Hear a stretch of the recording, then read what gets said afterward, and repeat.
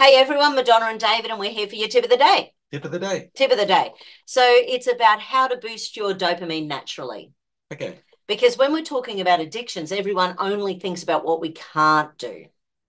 I Right. can't get onto the computer and spend 12 hours a day. I can't have two bottles of wine at night time. I Mhm. can't, it's about what I can't do. But what we can do is start increasing dopamine naturally. Okay. And right. So I think one of the things we need to do is to start getting out in that sunshine.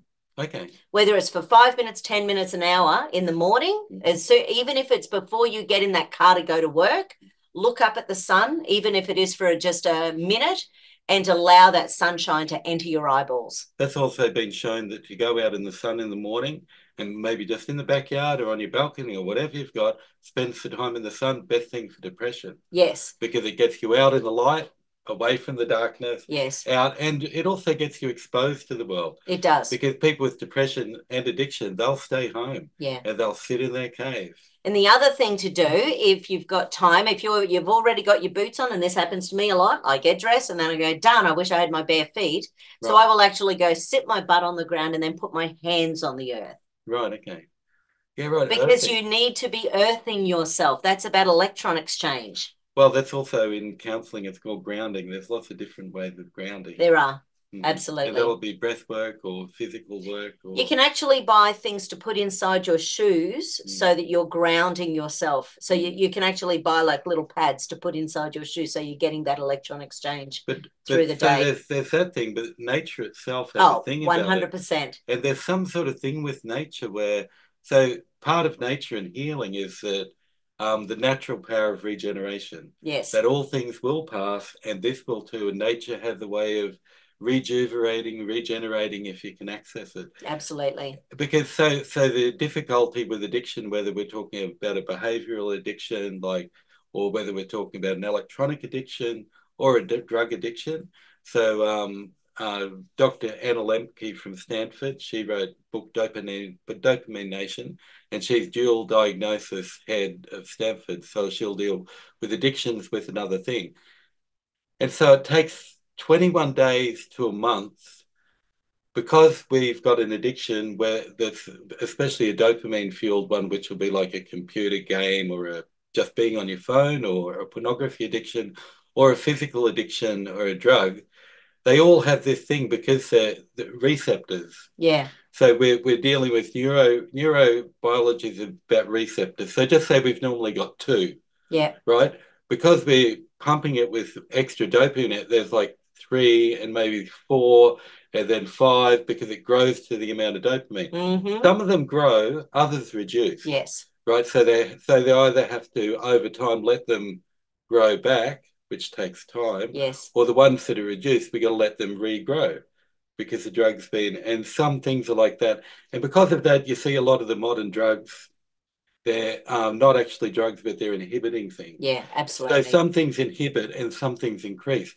So it takes time for the receptors to change back to normal. Yes, And so they say it takes at least 3 weeks to even start perceiving natural dopamine. yeah, And the reason is because the higher dopamine things, just say they're, because they measure them in hundreds. So just say, they'll say things like chocolate's 50, sex is 150, marijuana, cigarettes is about that, marijuana's a little bit higher, and things like speed are 2000. Behavioral addictions will be the same. And so what happens is when we stop them, it's pretty hard to make. So if chocolates, the natural ones are lower. So being in the sun, do you know what I mean? yeah, They're not 500. right. They're like maybe 30, and then chocolates maybe 50.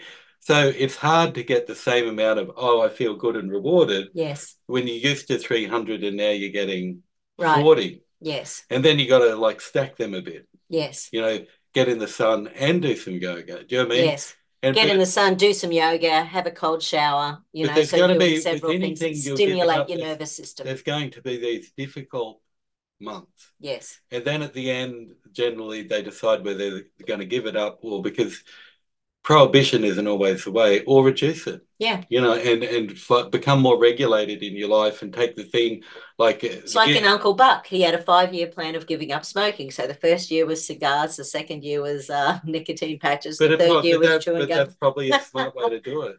And because with a phone, people sit on them while they're in the company of other people. Yeah. So we don't want to remove it because we need our phones for all life. Yes. You can't function without them. So it's a matter of But it is easy to turn it upside down so at least you're not seeing the ding ding dings because that gives us the dopamine hits.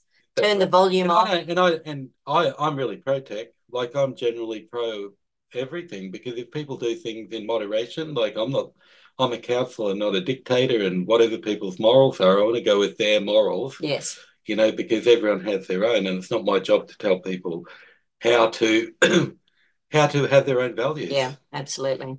Because they've already got them.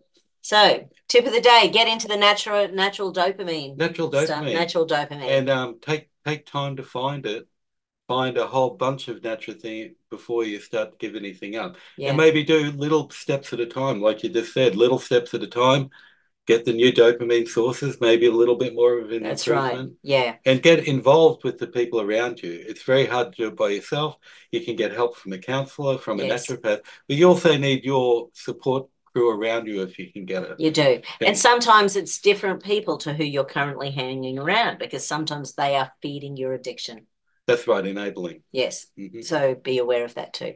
Cool. Excellent. Tip of the day. Thanks, David. Thanks, Madonna. Have a good one.